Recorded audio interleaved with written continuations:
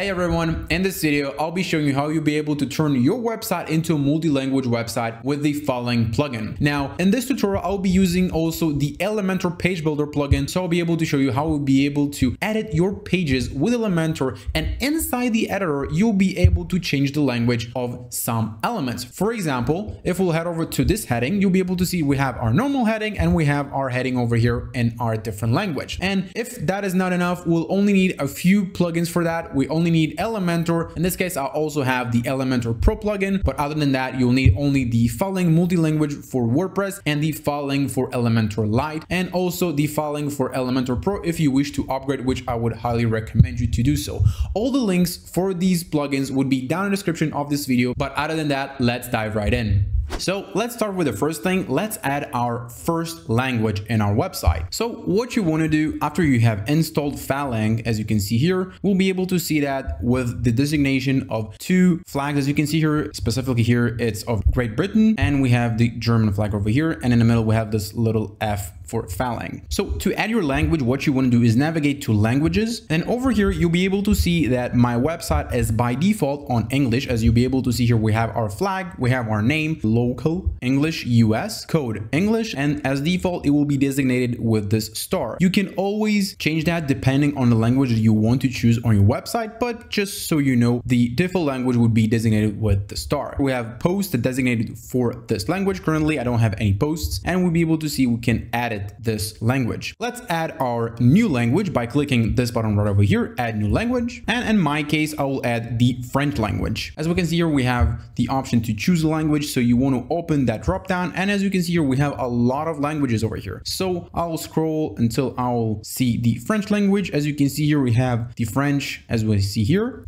And then we'll be able to see that once I chose the French language or any other language of my choice, we'll be able to see here that the full name is being already pre-filled for me. Local, hope I pronounced it correctly. WordPress local for the language, for example, English US. The .mo file will be installed automatically for this language. We have SEF language code, which would be displayed on the URL slug. As we can see here, we have also the option to change the text direction if your language, for example, is from right to left. By default, it would be left to right. And we'll be able to see here we have the option to choose the flag that we want to. It is corresponding to the French flag, and we have a lot more flags as we can see here. Currently, it's not quite loading for me, but for example, let's choose the Denmark flag, and as you can see here, now it shows. I'll just change it really quick to the French. Let's go back to our French flag, as we can see here, France. And then if you want to, you can also upload a custom flag, as we can see here, upload image or remove custom flag if you have uploaded a different flag of your choice. Now, these flags, you can also head over to flat icon and then just download it from there. And as you can see here, I have a lot of options over here. For example, you can choose this one, this one, this one, or any of your choice. Just make sure that, for example, you choose, let's say this one, you would make sure that you would choose the PNG, but I would recommend you to choose the highest resolution you can get. It will be 512 pixels. So we will head over with this one, just click PNG and it would download it to your PC or Mac. And once you're done setting up your language of your choice, just click the add new language. And as we can see here, our new language is being added just beneath our English language. And we can see here the order is 2, and then the code French, and then the default, as we can see here, the star is appearing and disappearing depending on our choice. If we want to choose that, we have this little tooltip which tells us select as default language, and we can see here there is no post assigned to it, and we can also edit that. Now, the next thing that I wanted to show you here is how to set up a menu. And here, what's cool about this plugin that you don't have to create another menu. You can simply translate it from the Falang plugin. So let me show you that right now. In order to do so, we'll head over to our appearance, and then we'll head over to menus. Over here in our menus, we can see here that I have already a pre-made menu. As we can see here, home, our bread, our story, workshops, and contact us. So if you want to add the language switcher, all you have to do is open the screen options, and then enable the language switcher, and it will be popping up right over here. So close the screen options and let's head over to our language switcher, and over here just click the languages and then add to menu. Now it will add to your menu, but you would want to open that first. By default, it would be displaying language names, but usually I would just suggest you to head over with displaying flags and hide the current language and also disable the language names. And I think that's pretty much it for this. Now, the reason that I chose these options, because usually on websites, what I love to see is what other languages languages this website can be displayed in. And this is why I'm choosing this. Other than that, you just want to save the menu, as we can see here, save menu, and then you're good to go. It will be displaying on your front end of your website. Once that is done, the other question that you might be asking, okay, fine, but I've seen in other plugins that I do need to create a separate menu for the language that I want to switch to. Is that the case over here? As I said before, no, that's not the case, because in this plugin, it works completely differently. You just need to translate those separate items, and then you're pretty much good to go with your menu. So in order to do so, head over to Falang and then head over to translate menus. And then over here, you'll be able to see that we have this table. We can see here the title of the page. We have here the type of the post. In this case, it is a page, and we can see here the languages is custom, because it will display here the type depending on whether it's a page or whether it's a custom item. We can see here we have our language flag over here, and we have the contact us, home, our bread, our story, workshops, and language. As you can see here, when I hover each of these items, I can edit or delete each one of them. For example, let's say I want to translate the homepage. So what I want to do is head over and click edit. And then over here, I would want to translate the name of the item. In this case, it would be home. So in French, it would be this. As you can see here, we have two buttons over here. We have the option to copy what we have here, and it will copy that home as it is to here. Or we can choose a translation service to enable, so it will translate that. As we can see here, now it is translated. So here the process is really simple. What you have to do is click here, publish, this published switcher, and then also save over here. And then that's pretty much all you have to do. As we can see here, now it will redirect us back to our translated menus. We have a check mark over here. Once the item is being translated to the language that you want to, it will be right over here. It will be displaying what is actually being translated to. And we can see here that all the other items have this little gray circle over here that will designate that it is not yet translated in the language of your choice. Currently, right now, it is in French, so you'll be able to see it right now. When you have more languages, there will be more columns for this over here. Once we're done with our menus, the next thing I want to show you is how to edit a page with Elementor, and you don't have to create another page for it on your website. You can literally translate everything inside the page that you edit with Elementor. That way, you don't have to bloat your website with other pages. So let's do that right now. So head over to pages, and then over here, I'll head over and edit the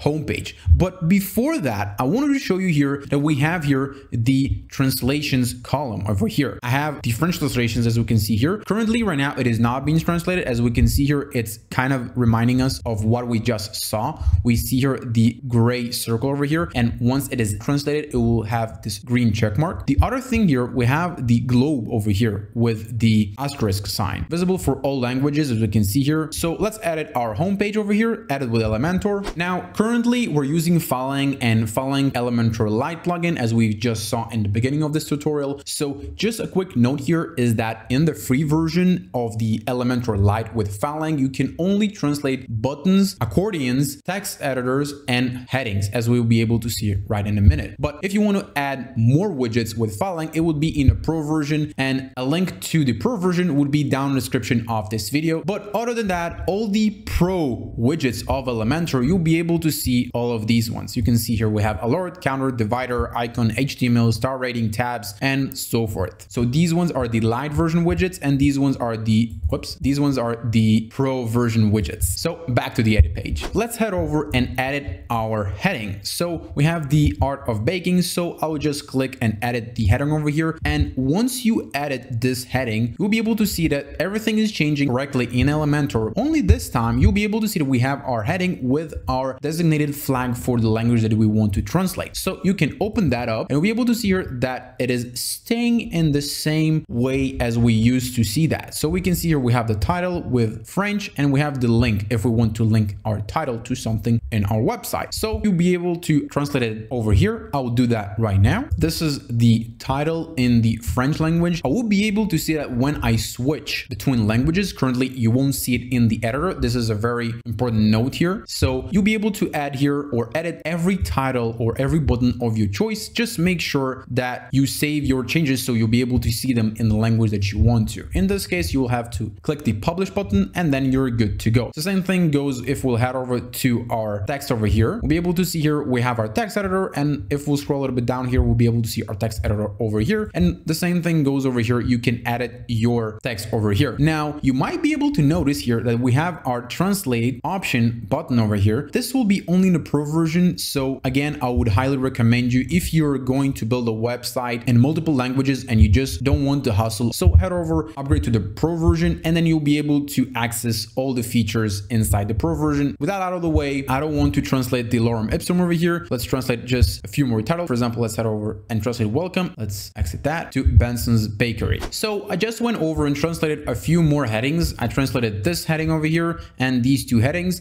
So I'm done editing them. So I just wanted to preview them together with you. So I'll just click the eye icon over here, and then I just want to see the page. So it will be in the English language because this is the default language of my website. Let's wait it to load completely. Now we're good. As I said before, we can see here our flag over here in the French language. So I'll click that. We can see also the little animation over here with the little border on the bottom. So I'll just click that and we'll be able to see that it switches in the same page the language, and we'll be able to see right over here the slug also is changing over here. It translated it from French, so I just want to disable that and let's refresh. And as we can see here, it is translated beautifully. As we can see here, now it is in French. This one is also in French, and this one is also in French. Now, what you might have not noticed, the home page is also translated in French, and the flag is also appearing here as English if we want to switch from French to English. And as you might be able to see here, this is quite cool, I must say, because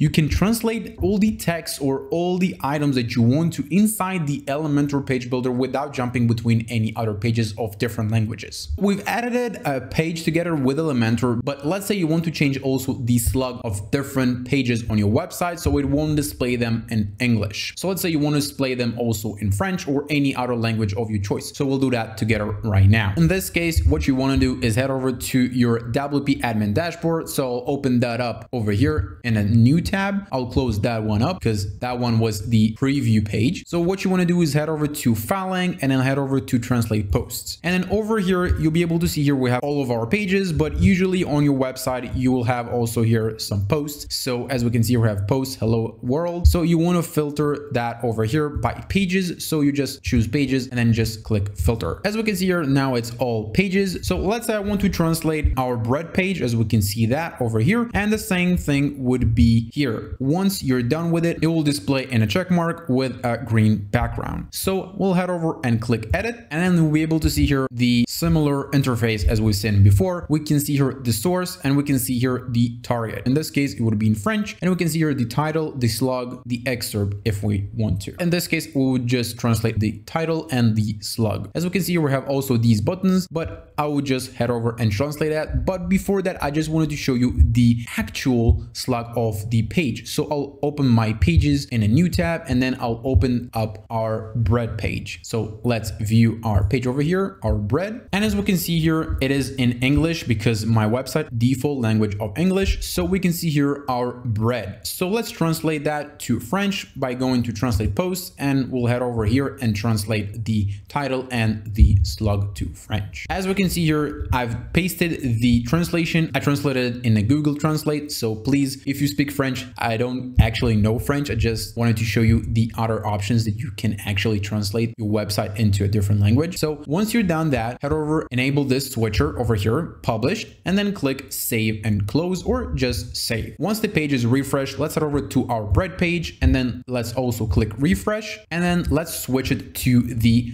French language by clicking the flag icon over here. And as we'll be able to see here, it is also in the French language, the slug over here. Now it will currently display in a 404 page because I haven't translated the page actually. As we'll be able to see here, we have the French slug over here, and then our bread slug also being translated over here. The other things that I wanted to show you here is how you'll be able to translate posts on your website using Falang, and the option to translate strings depending on your theme on your website. And also I want to go briefly on the options that you have inside the plugin itself. So let's do all that right now. So in this case, I will close this page and we'll head over back to our translation post over here. So you just want to save and close. In this case, this is what I will do, and that would throw me back to translate posts. In this case, I have only one post, which now is not displaying because it is is filter by page. I'll choose posts over here and then I'll filter it. Now we can see here the hello world. These posts and the way that you edit them would be similar to all the posts that you have on your website. As we can see here, we have type posts, and again we have our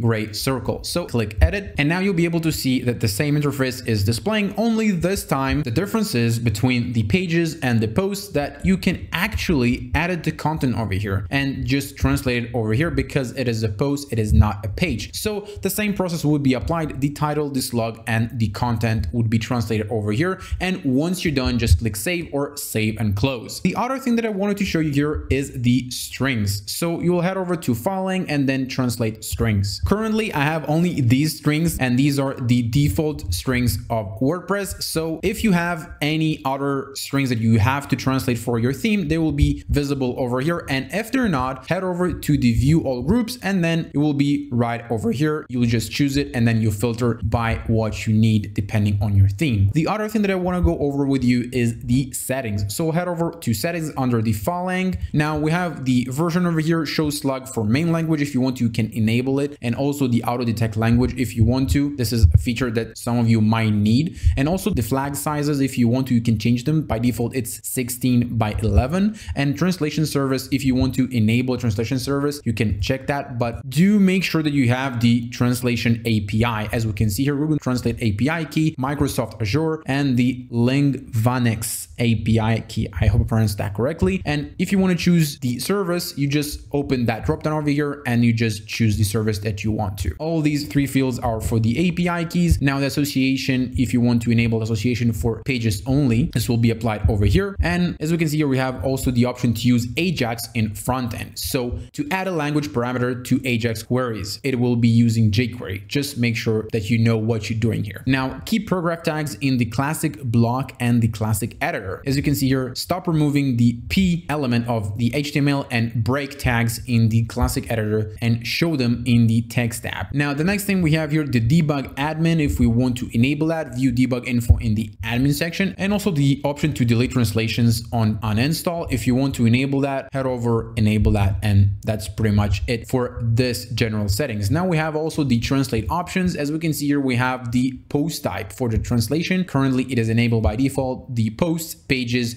navigation menu items, categories, and tags. If you need to translate any other post types, it will be visible right over here. And if you don't find something here that you need, simply leave a comment down below and I will try to help in the best way that I can. The other thing here, we have our license. So when you purchase the license for the Elementor editor, the U theme, the DV, it will be going right over here. And also the information, if you need any other support, it will be right in this website. The other thing that I haven't showed you here is the plugins. Right over here, I have the Falang for Elementor Pro. When I activate it, I will have more options inside the editor page. As we've seen before, I just showed you the title and the text editor, but once you enable the license, you'll have more options to more widgets, as we've just seen in this tutorial. But other than that, I really hope this tutorial helped you, and if it did, I'd be really glad to if you leave a thumbs up. Make sure you subscribe to my channel so you won't miss any tutorial that I post on any other cool plugins, integrations on WordPress, Elementor, and WooCommerce. And as always, I'll be seeing you in the next one.